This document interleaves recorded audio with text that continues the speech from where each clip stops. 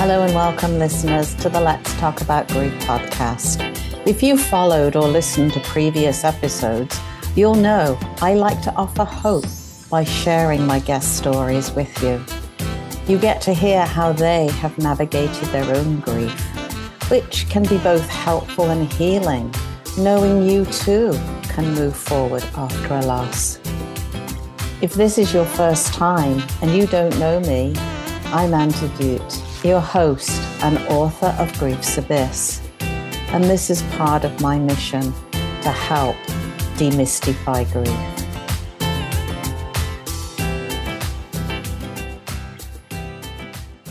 Welcome back, listeners, and hi to our new ones who found us up on YouTube. This is a new adventure for the Let's Talk About Grief podcast. So please like or comment, especially if there's a topic that we haven't covered and you would be interested in exploring. Today, we're going to be talking about navigating grief when you're a highly competent woman in a leadership role.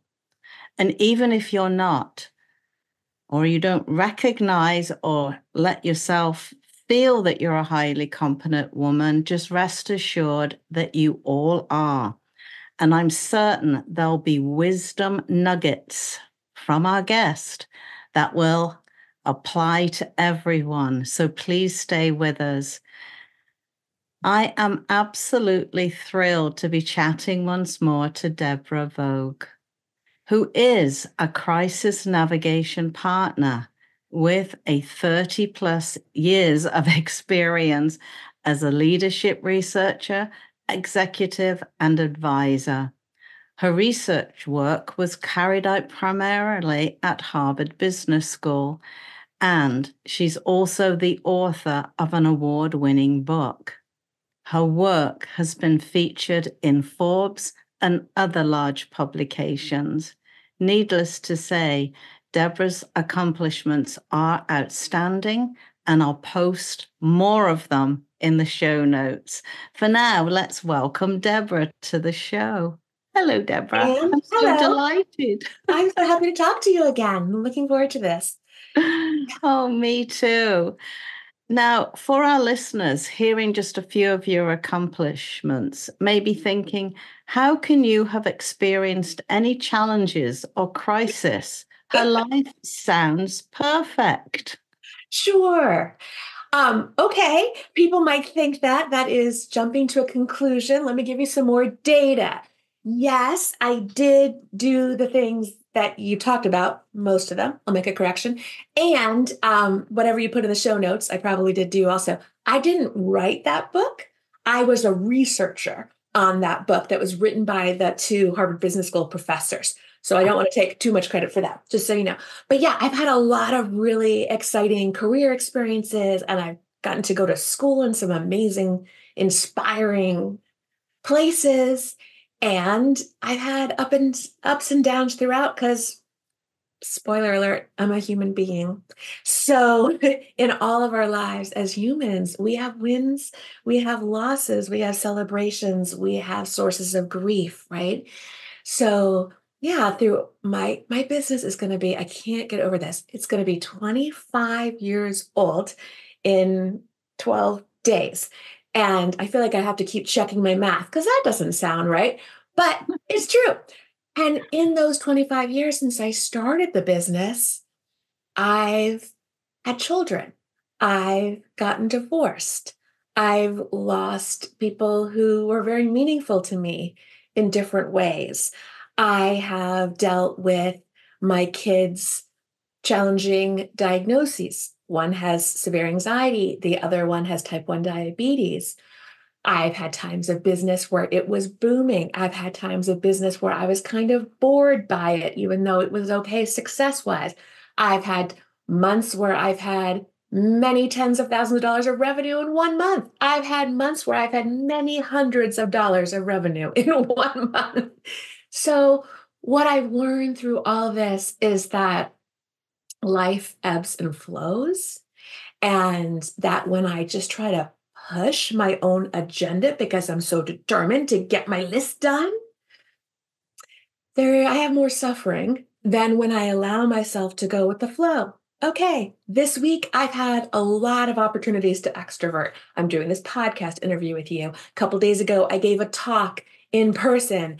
I have gone on 3 dates and I've met some really good people for business development purposes. And I went to a referral partnership networking meeting. That's what this week has been about. I haven't written a thing. I haven't written any new content. That's okay. This week, my energy is going out. Next week, there'll be more energy where I want to go inward. This week, I have something to celebrate. Next week, I might have something that I'm really at loss about.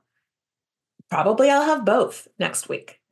And that's just part of life. So I hope that answers your question. There's no like fairy tale for anybody. And I realize that. And I'm here to walk with people when the hope for fairy tale takes a dark turn in the woods. I think it's Yeah, always part of the fairy tale. that is part of the fairy tale. So, as you can hear, listeners, we don't have to have the perfect life We can't. on paper. This is one of those um, judgment things, isn't it? Oh, look at that person's life. They look amazing on the outside, but it's what's going on in the inside that isn't showing, eh? Yeah. Yeah. And everyone has things worthy of celebration going on sometimes.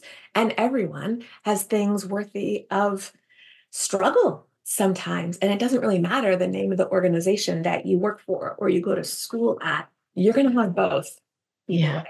And the Yeah. key is to be willing to ride those waves, I think. That's what I'm learning as I come into my old age. Yes, learning to ride the waves Yeah. rather than pushing against them, which Yes.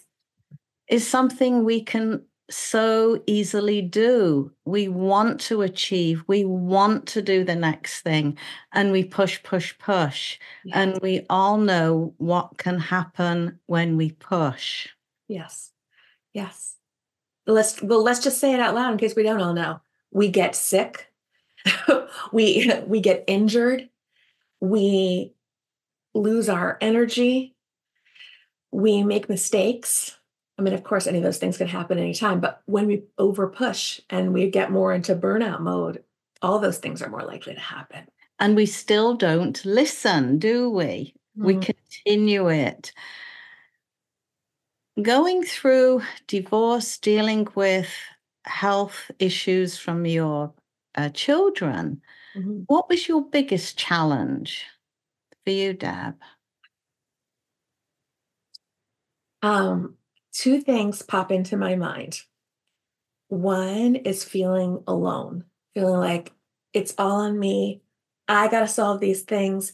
These things are matters of life and death. And if I get these wrong, there's going to be dire consequences.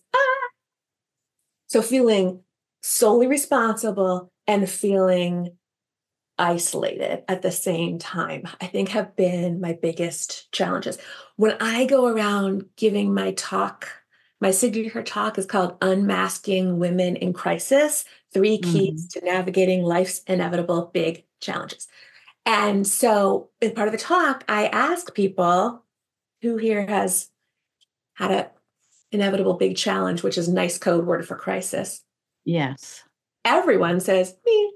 And I ask them, okay, were you what I call the person zero, like the person lying in the hospital bed, the center of the problem? Or were you the point person, the person taking care of the person, being the advocate and the organizer for the person lying in the metaphorical hospital bed? And usually my audience are women, and usually they say they've been in both positions. And then Mm. I ask them, well, what did it feel like for you? The biggest trends from what I hear back from women who have been in these kinds of roles as the person zero in a crisis or the point person in a crisis, or worse yet, sometimes both at once: overwhelm, isolation, and exhaustion. Me too. Yeah. So you've noticed that there is a pattern. It doesn't matter what the challenge was. Yeah. It's how people, is it perceive the challenge or how they navigate their way through it? Good question. Well, I think that crisis, and when I talk about crisis, I'm talking about things that happen on a personal level that impact you as an individual, your family, your team, your organization. Just to be clear, I'm not talking about giant natural disasters, terrorist attacks, the economy of Lebanon falling apart. I'm talking about things that are relatively more local, okay? So for all these kinds of crises that I've been in and I've helped people with, which are dealing with the pandemic, working and leading from home, dealing with a divorce, the loss of a loved one, being diagnosed with a health thing or a mental health thing, or someone you love or a colleague or a direct report being diagnosed, all those kinds of things, I see the trends of those feelings of overwhelm and isolation and exhaustion. Okay. I think those are real. However, the perception thing you bring up is also real. So, was I actually all alone when I felt so alone and solely responsible? The truth is, no, I wasn't. But because of my own beliefs and struggles, that's my go to story in life. It's a script that doesn't help me and it gets me even more agitated.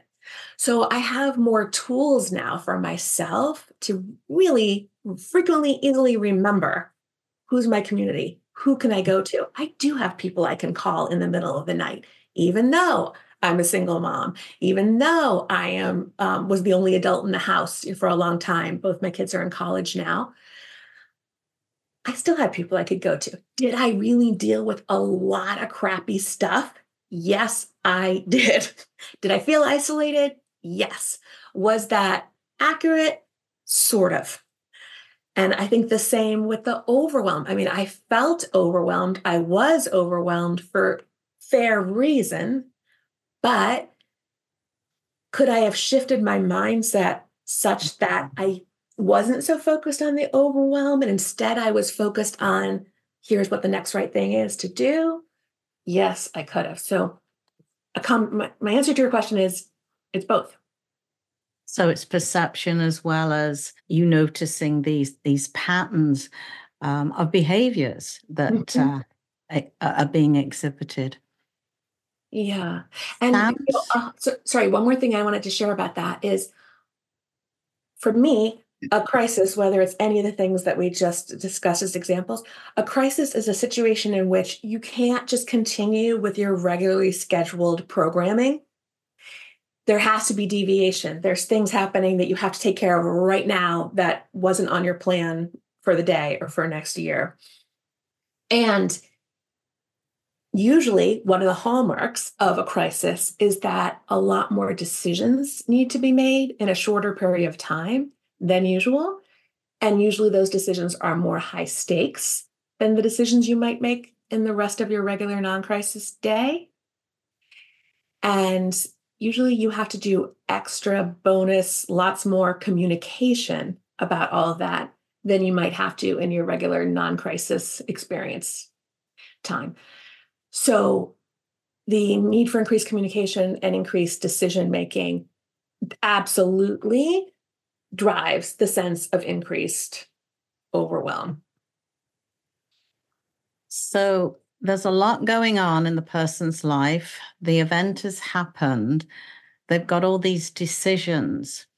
And knowing a little bit about the biology of what's going on in the body, we're not able really fully to access that part of the brain that is involved in the decision making, which can potentially, I can only imagine, put you in a frustrating, more overwhelmed state.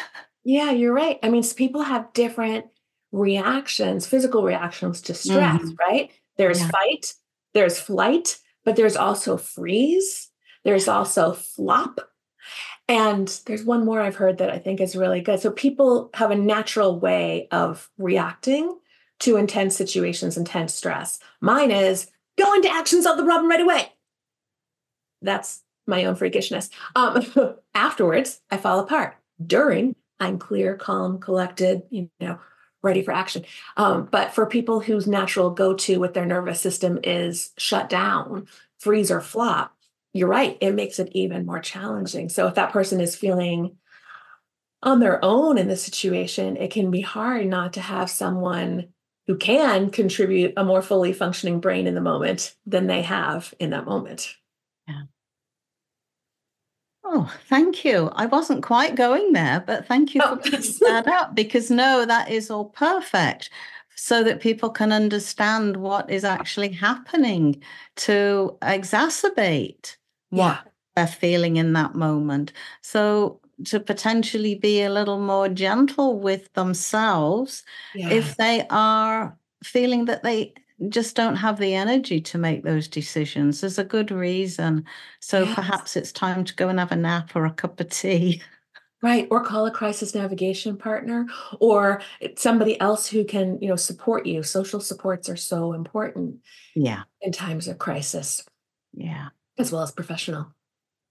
So you're going through all of this. How has your life changed now as you have learned to navigate those ones? I have a big wooden desk and I want to knock on it a lot right now and say that my life is a lot easier today than it was, let's say, 3 or 4 years ago. 3 or 4 years ago, we were on pandemic lockdown. My kids didn't have in-person school for 14 elapsed months. So they were at home. I was trying to work and run my business, trying to deal with their health things, couldn't have in-person healthcare appointments the way we used to. There was so much. Now, I just have the advantage of time marching on, but I also have the advantage of all the growth and reflection and shifting and trying new things and experimenting that I've done that have brought me to a better place. So it's kind of two parallel tracks. So now, today, both my kids are on their college campuses doing their own thing. They'll come home again March 18th for spring break. But right now I'm back to living in the house by myself. So there's fewer people to take care of, and that makes life much easier. Plus, because of the vaccinations, and I'm all for the COVID vaccinations. So not to be political, but it's safer for us all to go out and be about now. And so my life is easier too, because I can see my friends off screen and I can go run my errands in person, and things that I couldn't do in, March 7th, 2020. That's when the shutdown was really starting where I am in Boston. Yeah. Yeah. So things are much better. That's where but what'll happen next week? I don't know. it sounds like you are learning to, okay, here is an opportunity. I can face it, but I have the evidence now that new learning and there's going to be a growth once I've gone through it. Is that what I was hearing? Yeah, I think we all have the capacity to develop and expand our brilliance based on the crises we experience. My belief is our brilliance is unique to us based on everything we've experienced in life, the highs, the lows, the goods, the bads, the successes, the failures. Yes. So, January 14th, 2010, the day before my son was diagnosed with type 1 diabetes, I didn't know the difference between type 1 and type 2. I knew nothing about diabetes. Now I have this whole understanding. So when I hear of someone else who their kid was just diagnosed or they were just diagnosed, I have information that can be helpful to share. So that's good. But also, I have information for myself from the diabetes experience that I was able to apply to now my kid's having severe anxiety experience. So I have more content knowledge as part of my brilliance because of the crisis, but also I have improvements that I try to operate in the spirit of continuous improvement. I have improvements that I've made to how I live and run my life and my business. So for example, I've gotten a lot more clear about how much spaciousness I need in my day in order to function well. I was packing my days for, 19 hours a day for sure. Yeah. forgetting to eat, more concerned about calling back that friend who just had some terrible thing happen who needed help than I was about making sure that I was nourished. Hmm. I had no time of my day that was not previously assigned an agenda topic. At 11 o'clock, I'm talking to Anne. At 12 o'clock, I'm figuring out how to get the water turned back on in my kitchen. Like everything was so assigned. And now I have learned I have to mark off time in my calendar every day for what I call spaciousness. The time is unassigned, and I'll decide when I get there. Do I feel like writing a blog post? Do I need to take a nap? Am I going to return that call? Am I going to go for a swim? I cannot function having all my time previously arranged before the day gets going, because no matter how well I plan, things come up that I didn't expect, Yeah. and my energy wanes over time. So now I've learned that. And one thing I have in my life that I didn't have a year ago was I started doing yin yoga. Do you know this kind of yoga? Oh Mm-hmm. my gosh, I love it. I didn't know about it until a year ago. And it's basically meditative stretching and learning to focus on your breath. Now I'm at the point that I'm trying to take a little time every day to do it. Some days I do it for an hour and a half. Some days I do it for 10 minutes. But just having that time where my brain can shut down a little bit and I can expand my body to, just to stretch. Wow, that makes a difference. It, So that's something else that where my life is better, not just because my kids went off to college, but because I've shifted my relationship to time management. oh, I love how you said you've recognized that you need spaciousness in Yeah. your life. And Yeah. I think that's what we all need to recognize, because the minute our feet hit the floor when we get out of bed, Yep. it's that hamster Go, wheel. go, go. Yep. And now look at it. I've got to make supper. And oh my goodness, when am I going to have some time for me? And onwards and onwards. Was that something you learned as you were learning to navigate all the jumble in your life, that you I needed the think so. spaciousness? Yes, and having lots of conversations with my therapist and my coach and my friends, and I just started getting it on a different level. So I'm just looking for on my blog when I first started yin yoga last week, not last week, last year. At first, instead of just lying there and focusing on my breath, which I was supposed to do, I couldn't do that at first. So these phrases kept like flying through my head in my early yoga classes. And I realized, kind of started like writing them down, but I organized them and helped me think. And I realized spaciousness it empowers me. It enables me to be more present when I am with other people. It makes me healthier. It allows me to feel more joy. It allows me to offer more value to other people through our interactions. It allows me to be of more service. And as a result of all of that, it makes me more financially functional too, because I'm serving from my purpose. So that turned into a blog post that and a piece of art that I printed out, and it's on my desk. But it's, if anybody wants to see it, it's on my blog. It's the spaciousness. It's called Spaciousness and Yin for the Win. Hey, Now I and sit still more in yoga. My brain gets more still during yoga. and it's interesting when you begin sort of a meditative practice such as yin yoga or even meditation, Yeah. the brain won't stop. Yep. Why are you lying there? Get up. There's this, and this. And it's just going with it. And eventually, I mean, I don't think the brain is meant to stop, but it's certainly not meant to be going 100 miles an hour. So we have a hard time catching it. Yeah. And it sounds as if you were able to get out of your head and more into your body so Yeah. that you could be more present with those women that you were working with. Mhm. And my children. and myself.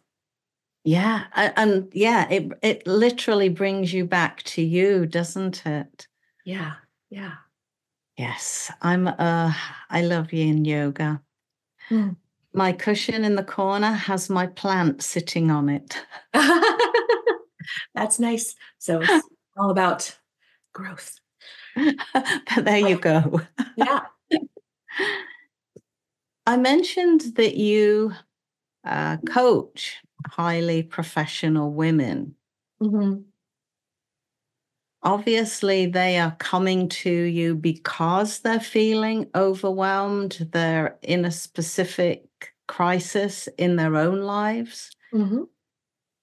How are you able to help them navigate the emotions around them, but stay focused at work? Because these are possibly CEOs, leaders, Mm-hmm. C-suites, Mm-hmm. execs. Yeah. Yeah. It's hard to be dealing with that, Yeah. but we can't expect them to leave their emotions and leave all that at the door as they step in. Take it from there, Debra. I don't think it would be useful, even if they could. I wouldn't want anyone to leave all their feelings at the door before they step into a conversation with me. I My orientation is work and life. It's all two sides of the same coin. It's one thing. I to be an authentic leader, to Mm, be an authentic human being, we have to acknowledge the feelings that we have while we're doing. We have to acknowledge how we're being while we're doing, which mm, is not to say that I should show up for all my business meetings and be bawling just because I'm sad that day. I mean, of course, there's boundaries, but I like to create a space with my clients where they can bring their whole selves, their thoughts and their feelings, the thoughts that are keeping them from moving forward is something that we talk about a lot. What are the beliefs that someone has that are just not accurate? Like, okay, before I called you, I got a call from a client I have whose wife she was in hospice. She has terminal illness. And then her blood pressure went up for some reason. We're not really sure why. And she started getting double vision. And so when she was walking, she fell down and she cracked a rib. So then she had to go to the ER. This is like 10 days ago. She had to go to the ER. And then they couldn't figure out why the blood pressure was going up. There's a point to this story, I swear. And then they sent her back home and said, okay, this nothing more you can do for the cracked rib. And the next morning, still the double vision, still the wooziness. She tried to go to the bathroom. She fell down. This time she broke her kneecap. oh, Back to the ER. She had surgery last week and knee surgery. Now she's in a rehab hospital. And next week they're sending her back home. So her husband called me to let me know what was going on with the in-home rehab services. And he said, I'm going to take a week off from I'm going to take a week off from work next week. And then I have business travel for a week. And then we'll start having some help in the house from in-home rehab services because I'll just take care of it. And then her daughter will be there while I'm away. And I said, I completely disagree with that approach. How about this? How about while you're at home for the week, you have the in-home rehab services come so you can see and learn what they're doing and educate them about what they need to know about your wife. And you can make sure that whole system is up and running before you leave town for a week. Which is to say that sometimes people's beliefs get in their own way. And in his case, his belief is, I'm the husband. I have to do everything. Okay, there's going to be these moments when I can't do everything. Then I allow help. No, you get to allow help now. That's what I learned for myself. And that's what I'm passing on to him. So a lot of the conversation is not just about first we do A, then we do B, then we do C, and I report back. It's what are the obstacles? What's getting in the way? What might make this easier just by little tweaks to how you're thinking about this or how I'm thinking about this? Yeah. So that's how you deal with it. What a beautiful example, because it's not just women who feel that they can do everything. Men have that capacity, don't they, as well? Wow, Especially I'm the provider. I'm the provider. Yeah. I'm the provider. We both said it. Mm-hmm, mm-hmm. And as you discovered just the knowledge you obtain or acquired by your son's diagnosis, and then having another diagnosis of anxiety, getting that knowledge can actually increase your confidence to deal with a situation, can't it? So it's those resources you were talking about earlier, isn't it? Yeah. And one thing I know about myself is after going through these things with my kids, I have resilience, baby. I have learned that I am resilient, and there's all sorts of terrifying, scary things that could happen in my life, in my business, in my, family. But you know what? I'm going to handle it. I have resources. I have community. I have capacity. I have enough of a positive attitude that I know I can work my way through. I have communication skills. That's what we all need for crisis: communication, capacity, and community. I didn't know I had all that before the night that my son was diagnosed with diabetes. I thought it was just all me, single mom, had to handle it all myself. And then I had to figure out how to switch Yeah. my mindset and had to learn how to be resilient. Oh my Now goodness. that's in my pocket forever as long as I live. That's it. And you can feel proud. I've got evidence. I am all this. I am resilient. I know how to access resources. I was curious about the the businessman, because he's now going away on business. Are you able to give him some steps that he might be able to take? Because I would imagine he's there, but his mind is back with his wife, isn't it? Yeah, we'll probably talk about that in a couple of weeks when he's getting ready to go and he's really getting his mind wrapped around, oh my gosh, I'm gonna Okay. get her soon. But one thing that I've been trying to help him with throughout, because they are my client, but originally she was my client, but he's the point person, and so I've been supporting him too, is encouraging him to take time out for himself. Mhm. Like when she was in the hospital just for the day when the cracked rib, she went home. But then the next day with the knee, she ended up having to be in the hospital for a few days before surgery. And I was able to say to him, okay, she's not there tonight. This is a time you can, take a bath and go to bed early, have a drink, like whatever is nurturing to you, really focus on yourself tonight because the hospital's got her. Yeah. You don't have to be on duty. You need to, even if you don't feel like it right at this moment, you need to take this time to recharge now. Yeah. Seize the opportunity, get some respite. And was he able to do that? Yeah, he actually was. And So, I didn't know him. I've never met him in person before a few months ago. I didn't know him at all. And this is like, big Texas guy who's, very manly man. And the fact that he has let me talk to him about it's okay to wrap yourself up in your blankie is pretty awesome. I feel honored that he lets me have that conversation with him. so you obviously reached that part of him that needed that additional mothering. He was probably Right. hurting, and you were able to reach him at that level, which I think is brilliant. The powers of your coaching there, Deborah, for sure. I think a lot of point people tried, like, nope, we can't think about me. It's the person in the hospital bed, the metaphorical or little hospital bed. It's not about me now. But being the point person is sometimes harder than it is to be the person zero. And having been the point person so much, that's really a big part of my message is to say you're very valuable as the point person and you have to take care of yourself so you can be there in service of the person zero. It's your job to think about yourself now, even though you think it's not, so that you can be there tomorrow for the other person. Yeah, because if you go down, then who's going to steer the ships, so to speak? Yeah. What I was curious about, Deborah, was how do men in general, I'm sure women do it as well, do they share this at work? And is there support for them if they do at work? Or is this something they feel the need to keep to themselves? Great question.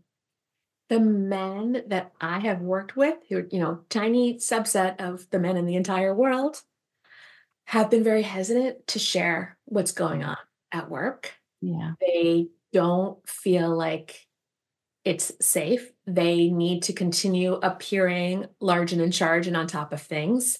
And if they start showing any weakness, this is their mindset. If they start showing any weakness or vulnerability, then somebody else will seize on their power and, they'll lose ground. And I see women having the same reaction. Yeah. I think the most brilliant leaders are the ones who are able to integrate their personal experience with their professional, the ones who are able to say, okay, team, this is really rough. Most of you don't know this. My wife has a terminal illness. I am going to be here at work, but I also need to be there for her. And so I'm going to make these changes. And I'm setting your expectations, as opposed to trying to do it surreptitiously and hope nobody notices. I think those people are so much more respected and appreciated. And then when the people on that guy's team have something else going on at home, they're more likely to show up and say, I need something. I need to do something differently because I'm dealing with this challenge at home. So by opening up and allowing themselves to be vulnerable is giving others that permission. And I think it can only make for better team relationships. Yeah. If you're working for somebody like that, you've got more respect for them. Well, wow, that was big. And he or she trusted us with this information. Yeah. Yeah. That was a beautiful, beautiful illustration of what goes on. That's just one little challenge in the workplace. But there's also when that leader is faced with something like a death or divorce or those burnout feelings of overwhelm, Yes. and they get to creep in. How can they begin to navigate their workspace as well as take care of their own emotions and feelings? I think it's that, it's very individual. It depends on the person. But when I start working with someone, I start from the strategy level. Like, okay, what are you going through? What are you struggling with the most? What are you most worried about? Okay, now that we understand that, let's envision what is the best possible outcome of this scenario. Like, let's just dream, but let's not be magical. So, going back to this client I told you about, just because it's on our minds, we would like to make it so his wife's not going to die. That maybe is a little magical thinking. So given that she is going to die, what is your vision for how you would like to show up for her in these last months that you have with her? Mm-hmm. And then we try to kind of plot a route from where we are to where that person would like to be and how that person would like to be. And sometimes that involves them getting some more resources. For example, in that family, I helped them find the right hospice agency for that. And they live nowhere near me, but thanks internet, we got that. Sometimes it's I do some research. I guess I was doing research there. Sometimes it's research to connect someone to the resources. Sometimes it's resources that I'm already aware of. Sometimes it's research to help make a decision. For example, I worked with another couple where one of them was also dying in that situation. And the doctor had said, what you have is pretty rare. There's a couple of things you could try. Do you want to do some sort of clinical thing? And his partner said, I don't know. I'm sitting here in the hospital every day with him. Trying to advocate and like, how am I supposed to go figure this out? And so I got the medical information and I did research and I contacted everyone who was running clinical trials in that space. Mhm. And I was able to come back and say to them, okay, here you could do one of these four trials or you could do nothing. Here's the pros and cons of each. What questions do you have? You decide what you want to do. Yeah. And that was really valuable because neither of them had the capacity to go get that information. And why that the hospital wasn't providing that, I couldn't really tell you. So sometimes it's about research. And then we also strategize for difficult communications, difficult conversations. How are you going to have the talk with your team? Do you Mm. need to put out a memo about what just happened in your company? Do you need to have an all hands meeting with your company about what just happened? So we're helping them to make better decisions and to communicate more effectively and to find ways of being that will help them show up the way that they wanted to show up given the difficult situation. Mm. And then sometimes I end up staying on longer with clients after we get through the crisis and we work on, okay, what are the systems that we can build in your life or in your business so that if this happens again, God forbid, or another crisis happens, which I hate to say, but it's going to because that's how life works, maybe we can make it so it's not going to be as hard on you next time as it was this time because you already have certain things in place. So Mhm. remember when I said before about the three keys to handling crises are capacity, communication, and community. Those are things I can help people work on in preparedness mode, even if they're not in a crisis now, so that when they are, they'll have those in place and it'll be a little bit easier to cope. Yeah, rather than attempting to figure it all out when you are in those crisis moments. I love how you said that you get them to walk through how they would like it announced at work in Mhm. the event of a death, even the death of the leader or the manager or whoever it is in that organization can ultimately help because word gets around and nothing is worse in a team or an organization of the not knowing. Mhm. So by you kind of working to circumnavigate that, that can be a bonus, I would imagine. Do you go into companies to help them deal with these situations? Yeah, most of my clients I work with virtually in Yeah. their companies or in their lives. But I do go with my clients places though, going to their workspace, going to a courtroom with them, Oh. going to a difficult medical visit. I'm thinking about one client I had who um, had just moved to a new part of the country and then was diagnosed with breast cancer. And it was during the pandemic. She hadn't really developed relationships yet in that new part of the country, and she Mhm. was single, so she was living on her own. I went with her to the initial meeting with the surgeon and the initial meeting with the person who was going to be doing the chemotherapy. And I don't live near where she was, so I couldn't go in person. And even if this was like late 2020, even if I lived near her, I couldn't have gone to the hospital with her because they wouldn't have let me in because they weren't letting people who weren't sick into the hospital to support the people who were sick at the time. But thank you, FaceTime. I went with her to the meeting and I took all the notes. And before the meeting, I helped her identify what are the questions she wanted to get answered Mm. while she was there. And then when she started getting overwhelmed, I was able to jump in and say, Dr. So and so, she had one more question that I don't think we've covered yet. And I was capturing all that and then debriefing with the person afterwards. So, yes, I go with people into their situations virtually and sometimes in real life too, sometimes in the workplace, sometimes in more personal spaces. My goodness. So you become the resource for that person. And Mhm. I love how you said FaceTime. Uh-huh. Yeah. It's amazing what we've learned just Yeah. coming through COVID. Right. I mean, how many of us would jump on a Zoom call? It was unheard of, but all of a sudden, everybody got really comfortable with it. Or who would bring Zoom to their doctor's office? Nobody. But now, hey, we can do that. Yep. I open my iPad. All right, here's my Yeah. person. I need you to Yeah. advocate or help me out. Oh, so you truly are a navigator, aren't you? Yeah. And I'm a partner. I'm a crisis navigation partner.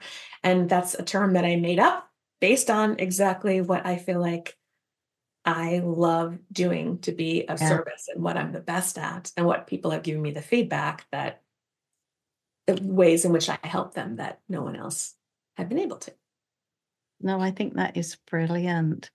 And I love how you're still able to bring in your research background to support you. Research. And you Yeah, love research. I could I do. tell when you were So fun. talking about it. Yeah. I love to get all the information and structure it and put it in order. Like I love to synthesize. Woo, fun. Dopamine hit, dopamine hit. Totally. Synthesis brings me dopamine. It's so true. Yeah. And just being able to share that with others gives you additional knowledge. And the fact Oh that yeah. you're reading about it and now you're sharing it, it's And I love always learning. And every situation that I've been brought into is different from the last. Even if two people were diagnosed with the same thing or two businesses face similar problems, I'm learning about the business itself. I'm learning about the treatment center itself. There's always just so much to learn, and I love learning. exactly. So people that come to you either from the corporate world or they find you through a referral or a word of mouth, Mhm. do you find that once you've taken them through some of your coaching, they're more open to opening up at work, or do they find their environments just not that supportive if they were? I'm just curious if the environment, the corporate world has changed in Yeah, the pandemic. that's a great question. Um, if I can't get them to open up with me privately, Oh, I'm not their person. Like I need to help them find somebody else because it's somebody. If I can't crack them open and let them share their hopes and fears, then I'm not going to really be able to help them. Now we can make after that, we can make a rational decision together about does it make sense to go be vulnerable about this at work? So let's take into consideration what do we know about your organization's culture? What do we know about what's happening in the organization right now? And what are the stressors and what are the struggles? And so we look at it all big picture. A lot of my clients also don't work, they work they have their own businesses. So they don't work in a giant corporation in an office building. When I went on Tuesday, I went to give this talk. It was to a group of women in technology at a particular biotech firm in Cambridge. And I went in there and I was like, oh my gosh, I don't think I've been inside an office building for like 3 years. I forgot what it's like in here. You all come here together. I worked in office buildings, for decades. It was like a foreign experience to me. So I don't always know, what's the latest in corporate America in general to answer your question, but it's interesting to me too.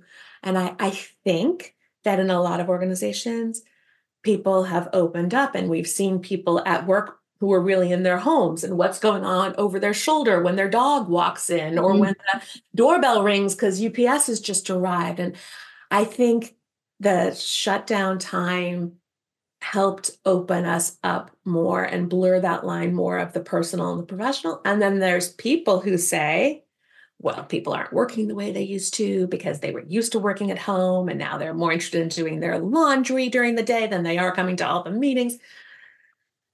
I'm sure that's true in some contexts, but Yeah. I think in the healthier companies, the employers are seeing their opportunity to partner with the employees and they have the employees be the company's partners and acknowledging that, yes, you're a human with laundry and a doorbell and a dog and a cancer diagnosis. And all that affects how you're showing up at work. And we have to allow that as the employer, because otherwise we're not going to be able to get the best out of you. You're not going to be able to do your job, and you're going to waste so much energy trying to hide everything that you're not going to be able to give us what we need of your brain and your hands and your heart. Brilliant. And hopefully more employees, big corporations will be hearing this message and will take it to heart, because that truly is what is happening, isn't it? If people aren't listened to or taken in, you're not just a person on a seat, a warm body and sitting, occupying space. You are actually a human being with a lot of emotions and a lot of things potentially going on. And to me, if you can take care of your employees in that way, they're going to respect and trust you, and you will get more out of them, I can only imagine. Yeah. Yeah, I think so too. And I don't know what this is like in Canada right now, but in the United States, over the past few years, so many more employees have just opted out of the workforce and said, you know what, this is not worth it to me. Yeah. A pandemic could come and somebody could die and all these bad things could happen. And I'm not working 88 hours a week for this business anymore. I'm just not doing it. So there's fewer employees to choose from. There's a smaller labor market of available people. And so the employers are having to make adjustments with that in mind, because they literally can't get what they used to get out of some of their people.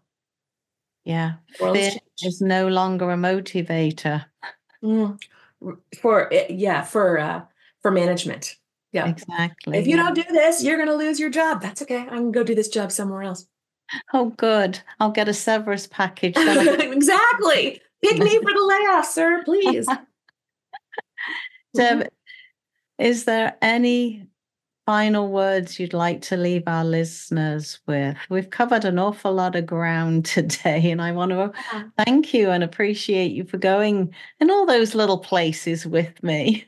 Yeah, thank you for asking these questions. I'm thinking, did we talk enough about grief, given what your podcast is about? And I just want to say, and it's something you probably talk about in your podcast, grief or responding to loss, it's not linear. It's not a one and done. So you had that really difficult situation or that crisis, and the crisis ended, and the person was out of the woods medically or something, or they died. Either way, it's not just over for you emotionally. You have to heal from it. You have to grieve the loss of how you expected to spend that time when you wound up in the crisis. And you just have to let yourself take a while to get back to the full speed at which you operated in your regularly scheduled programming before. So all this to say, in the connection to grief, I really want to encourage us all to be more gentle with ourselves, meet ourselves where we are, allow ourselves more support. And it's okay to let things go sometimes and not accomplish everything that we thought we could do this day, this week, this month, this year. It's okay to adjust. Yeah, and find your own rhythm. And before I let everybody go, I thank you for sharing the grief component, because I'm sure you've noticed going through job loss, divorce, pet loss, and all the other losses. People loss. Loss. There's grief there, and I don't know if people actually recognize that either. Yeah. I think grief is something we don't talk about enough. And people just picture, grief is that person stood at the corner at the memorial service and cried, and that was yesterday, and now back to work. Yeah. That's not how it works. It's not that. It's not how it is. Well, clearly we need to have another, we have to have you back on the podcast so we can talk a little bit more in depth. But what you were bringing up was just so fascinating. I went with it. Great. Me too. I went with what you were asking me. So this is a lot of fun. Thank you. Anyway, we are totally out of time, listeners. I know I say this every episode, but we really are. And I hope you've enjoyed what we've been discussing today. It was a little lighter than some of the episodes that I've been bringing just recently. So, Debra, thank you for finding me and coming on this podcast. I've so appreciated talking about highly functioning women in the workplace. Thank you very much. Thank you. Well, listeners, that indeed is a wrap.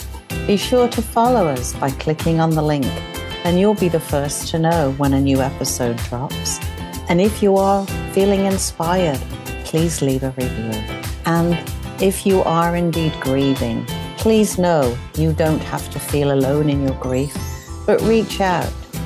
As a coach, I'm more than happy to chat with you on how coaching can both support you in your chaos and pain without forcing you to endure your grief-stricken world. You can contact me at anne@understandinggrief.com, or you can visit my website at Understanding Grief. I'm Anne. Bye-bye for now.